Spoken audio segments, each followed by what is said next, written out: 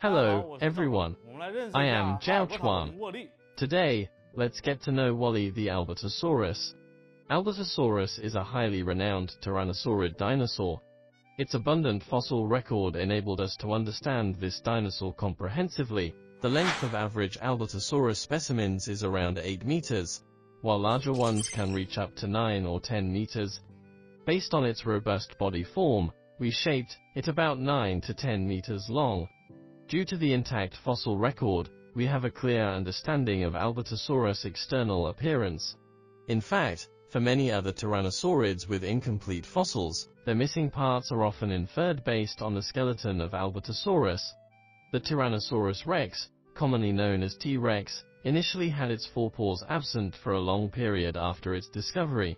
Therefore, in the early reconstructions, T-Rex was often restored with 3 fingers. However, based on the fossils of Albertosaurus, people inferred that these large tyrannosaurids likely had only 2 fingers.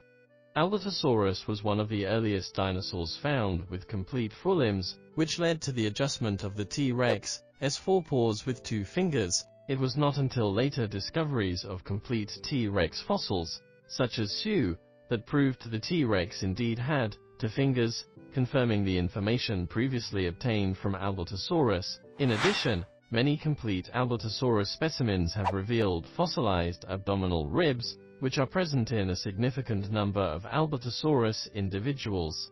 This discovery informs us that the abdomen of these dinosaurs had a relatively smooth appearance, rather than the previously speculated S shape. Let's take a look at the overall body of this dinosaur. Firstly, it resembles a slimmed-down T-Rex, not as robust as the T-Rex, but still somewhat similar in appearance.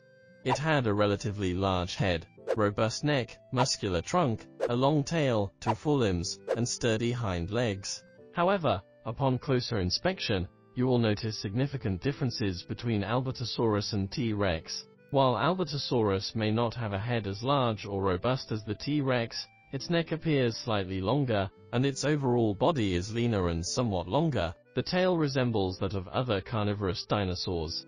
However, the most prominent difference lies in its legs.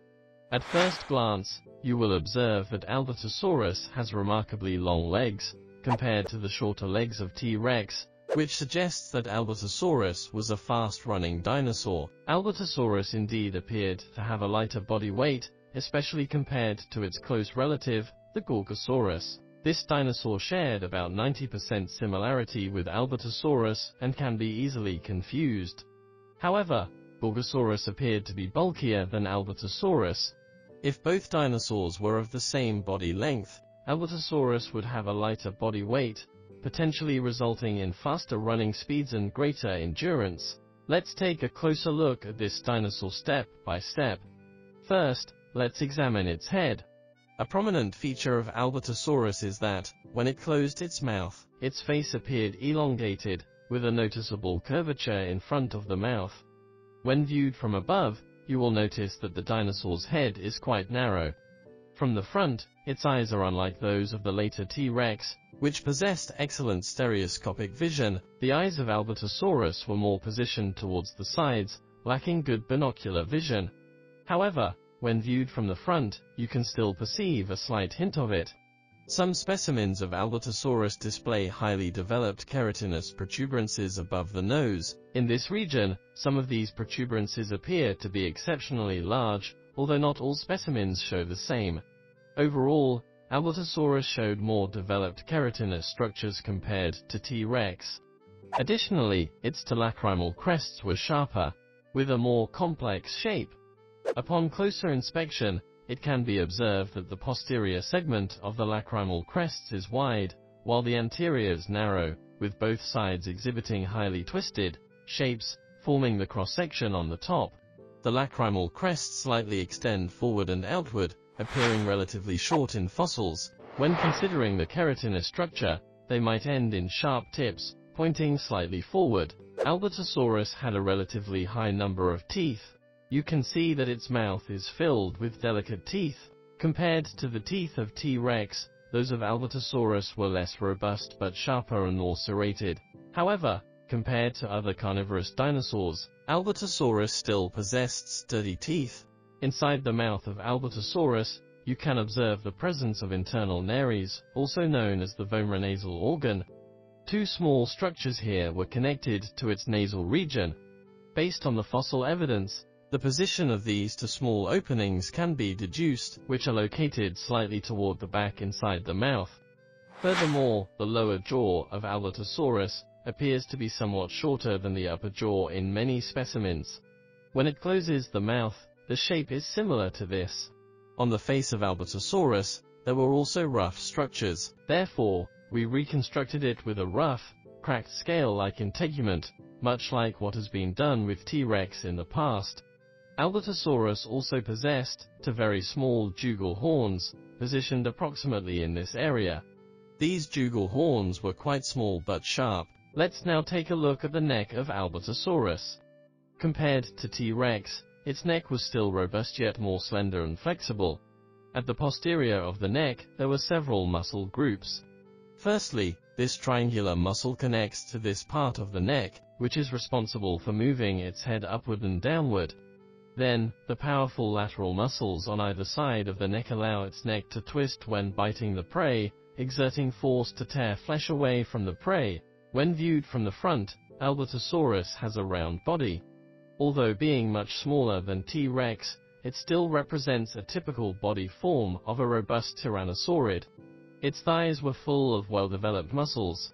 There might be a layer of skin membrane between the thighs and the trunk, similar to what can be observed in the tail as well. The internal structure in this region is akin to many modern fast-running birds, such as ostriches.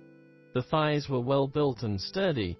Its leg could only swing forward limitedly but swung backward more extensively, allowing the dinosaur to push off with powerful kicks, facilitating faster running.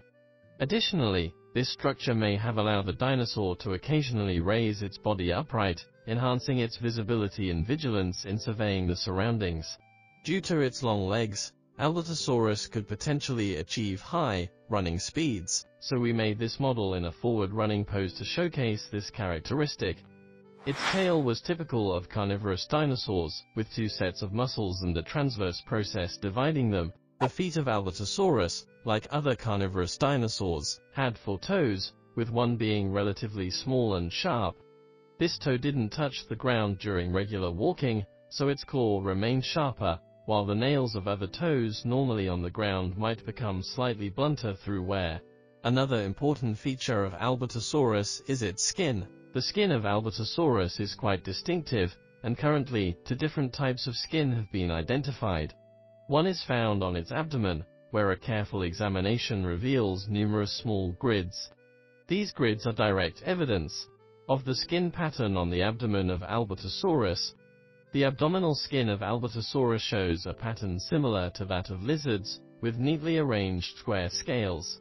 However, the scales on its abdomen were very small, unlike the large scales of crocodiles.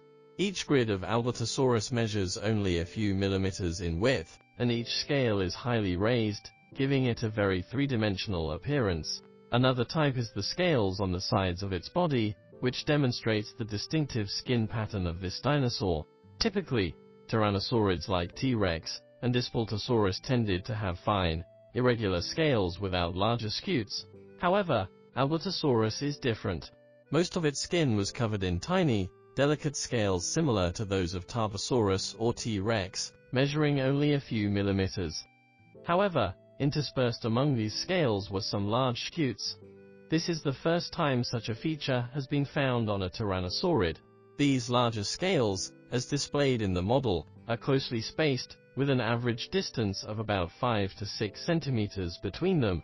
They have a diameter exceeding 1 centimeter, and sometimes even larger. These large scales are evenly distributed across its body surface, as shown in this model. Apart from Albertosaurus, a similar structure has only been found in another carnivorous dinosaur, Carnotaurus. In some instances, a similar arrangement of large, scute-like structures with close and uniform spacing has been observed on some hadrosaurs. This is also a distinctive feature of Albertosaurus. We previously mentioned that it is closely related to Gorgosaurus, but we currently are uncertain whether Gorgosaurus possessed such a structure, as there are no clear photographs or published articles on the skin of Gorgosaurus. However, based on verbal descriptions from some researchers, Gorgosaurus was reported to have a smooth and delicate scale-like texture on its body surface, without any mention of large scales. This may be a notable distinction between Albertosaurus and other tyrannosaurids. Good, the above concludes our introduction to Wally the Albertosaurus. Thank you all.